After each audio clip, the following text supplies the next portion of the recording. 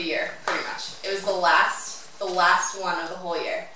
The one that we practiced our entire year for, just to go out with just the clothes on our backs. That trip was the first time I've ever truly felt connected with nature. In my logical mind, I can imagine, animals constantly on survival mode, trying to find food, water, building their little nests, or sleeping and burrowing down for the night. But I never actually had that feeling in my body of what it's like to be on survival. To not have food, and not have water, not have shelter, and not have fire. But knowing that I had a set of skills to be able to somehow manage those things. And in that trip, I had this moment of actually feeling that sense of survival in my body, actually feeling this sense of belonging, like with the animals, feeling not like a person going on a walk through the woods, but actually feeling like I belonged there, like I was akin with the tree. Not just a person that I knew, by name maybe I've seen their face once or twice, but actually truly knowing that person and knowing their heart and like having a year-long relationship. And that's how I felt with those creatures out there. And it's the only moment I've ever felt it in my entire life. And it's something that I constantly am yearning to go towards. My year this year with Twin Eagles has truly changed my life and has changed me.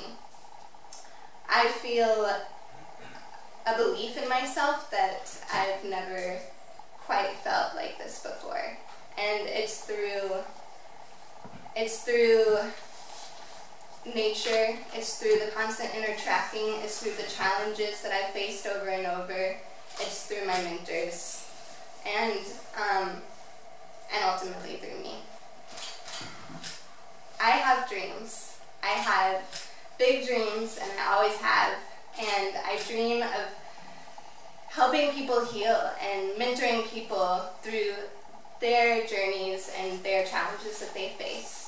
And it's always been a scary thought, and it's always felt far away and unattainable and hard to face.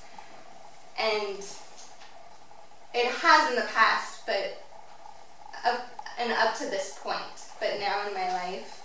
And as a result of this year in the immersion program at Twin Eagles, I honestly can say that I know I can believe in my big dreams. Mentoring is so important because they push me to take a step out of my comfort zone, and every time I step out of my comfort zone, I grow a little bit, and I keep taking steps and steps out. And the beginning of the program, I was a really different person, and one thing that really has changed and that I'm coming away with is at the beginning of the program I had a really difficult time keeping my word and following through with commitments.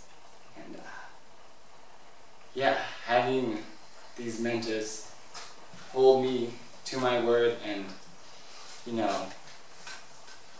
ask me to show up and mature and become a real, true human being has been really, really powerful and important. And that's the biggest gift coming out of this program, is that my word is really important. And without anything else on survival, without the clothes on your back, you really have your word. And that I'm trustworthy and that I can follow through.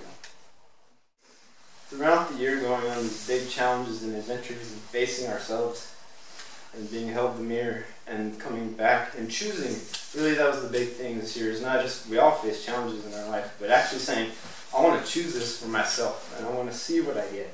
I want to see who I am. There's a big power in that.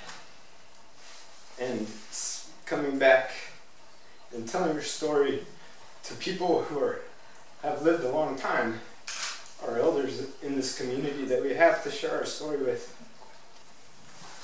and them mirroring right back.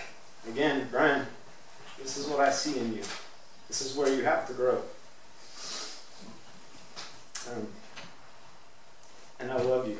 And hearing that, and it's just a beautiful thing. That's life, you know, that's how it should be. And that's what I've lived for my whole life. And I found here. And it means the world to me. So, that's the beauty of journeying in nature and connecting with yourself and others, and in a very intentional way with others who really push you and care about you. All of the blessings I receive, how could they have been bestowed upon me? So I'll put it all back in the ground, back in the soil where I am found. It all started